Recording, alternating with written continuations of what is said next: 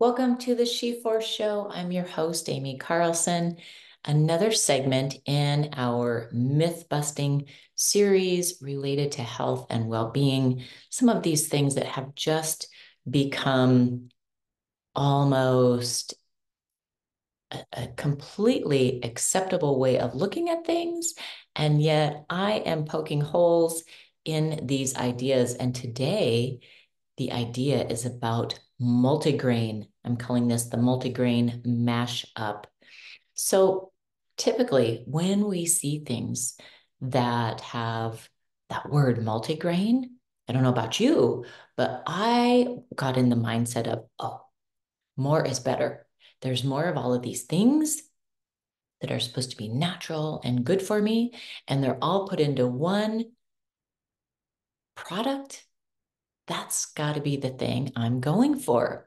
And so I ate like this for quite a while.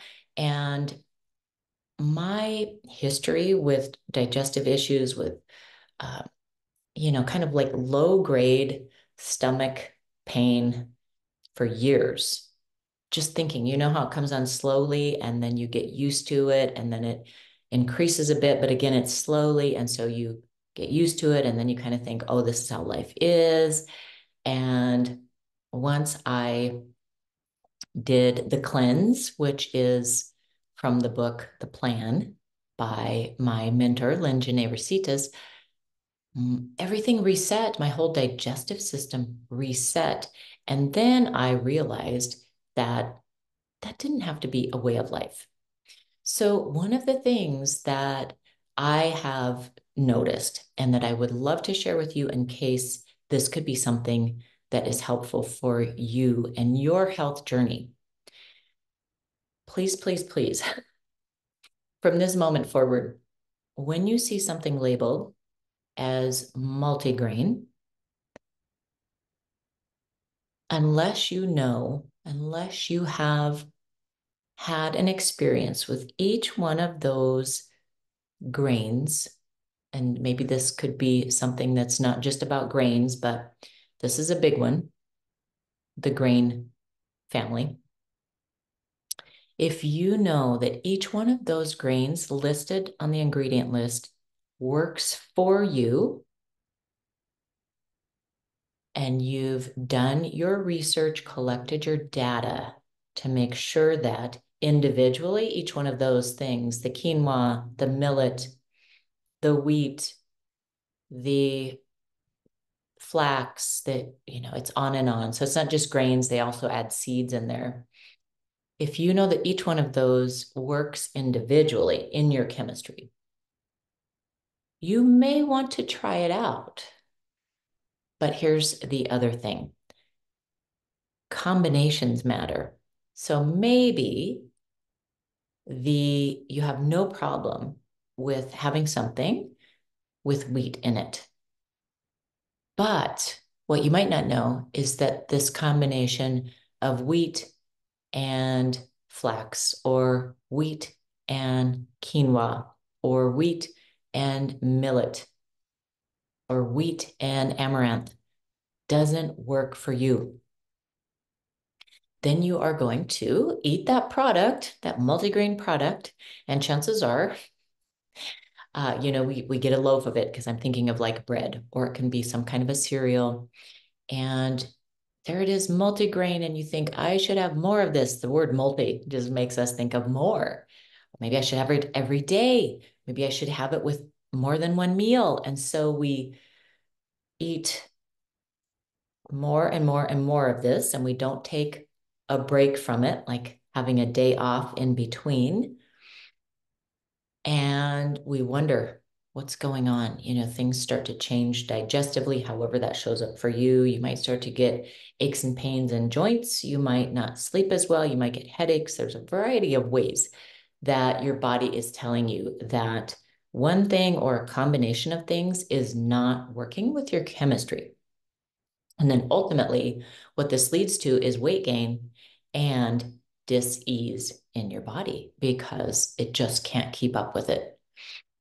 So, my suggestion to you with these multigrain type things,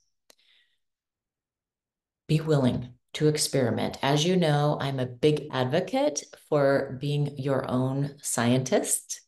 Put on your little lab coat and get your little notebook or utilize my book called Energize Your Life, where you can keep track of, it's got daily tracking where you can keep track of what you eat and how you feel and how your sleep is and your energy levels and all of that, to see if each one of these individual ingredients in your favorite multigrain item works for you when it's just eaten on its own. So you could have that grain with something else, like with your salad, with your soup, with your whatever, but keep it separate from other grains or seeds, and make sure that each one of those individual items in your multigrain product actually agrees with your system. And then if you find one or two of them that are kind of little red flags, like, oh, that didn't quite work, then you know that if you have that every day, or you have that in combination with other things that might also cause some inflammation, that's basically what's happening in your body, then you are not going to want to purchase that multigrain thing. And especially, you're not going to want to eat that every day. Maybe it's a rare occasional thing. Maybe every once in a while it's kind of like a treat, but you know that you're going to have some digestive issue with it. It's just not worth it. So please pay attention to anytime you see a label of multigrain. And this is also with, I saw it at Costco the other day. This is something I would have purchased in the past. I would have completely just grabbed this up and thought, oh my gosh, this is going to be great. I'm going to put this in my soups or on top of my salads. It was this, Costco size bag, huge, that had all of these different seeds and grains and different spices on it. And it was this I forget what they called it, but it was basically like your multigrain version of a topping.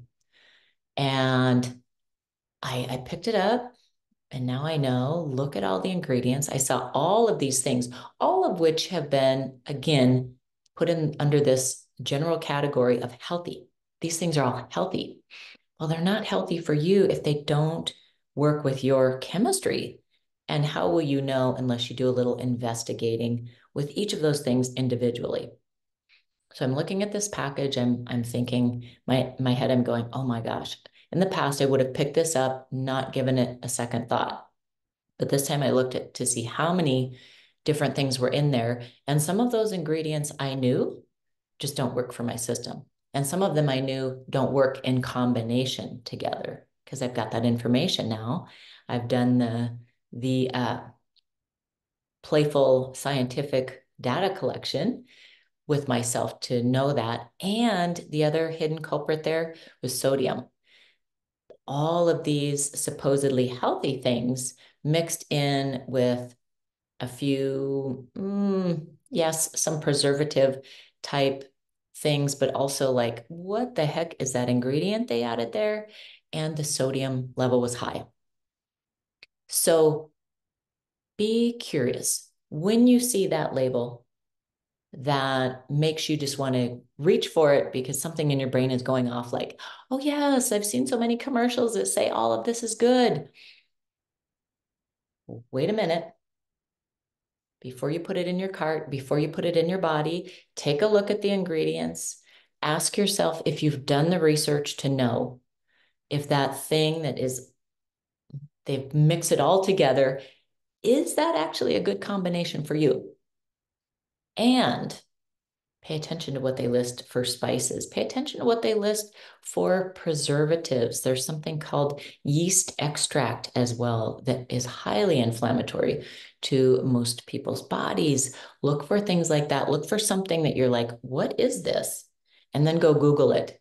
So before you purchase it, Google it to see some of these additives are the very things that really cause a big stir in our digestive system, and it's just not worth it. And then pay attention to the sodium. There's my soapbox for this episode about the multigrain myth the multigrain mashup, it can just create a whole mashup in your digestive system and leave you feeling bloated, constipated, however it shows up for you, that your body says this does not work. And then just work individually with some of those things. Yes, some of those individual ingredients can be fabulous for your system, for your chemistry, for your nutrition, and use them individually, or maybe find little combinations. But putting 10 of these things together in most cases does not work for most people. There you have it. If you have any questions that you want me to address in another episode of this myth busting series, please let me know. And of course, we go into detail in all of this in my program called Nourish You, which is part library, part laboratory, and all about lifestyle for sustainable health and well being. Thanks for joining. Until next time.